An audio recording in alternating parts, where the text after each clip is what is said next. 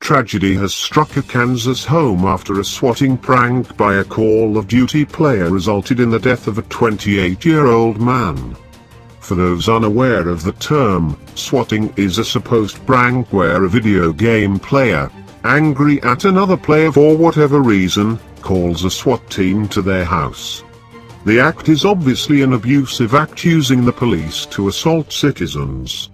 Here, it has resulted in the death of a 28-year-old man named Andrew Finch.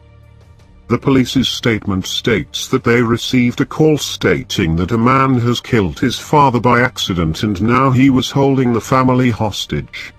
The swatter gave the police the wrong address, and when Andrew approached to open the door, the police immediately shot him. Andrew was unarmed at the time.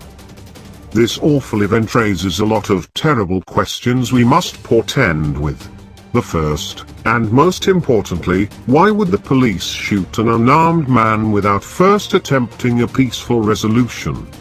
This could have been avoided with a short conversation and instead resulted in horrible violence and death. The second is, what is going on that swatting is such a common occurrence we have a name for it, and what can SWAT teams, the figure of authority, do to avoid them being misled like this again? Lastly, our thoughts are with the family, and we hope that steps are being taken from stopping an incident like this from happening again.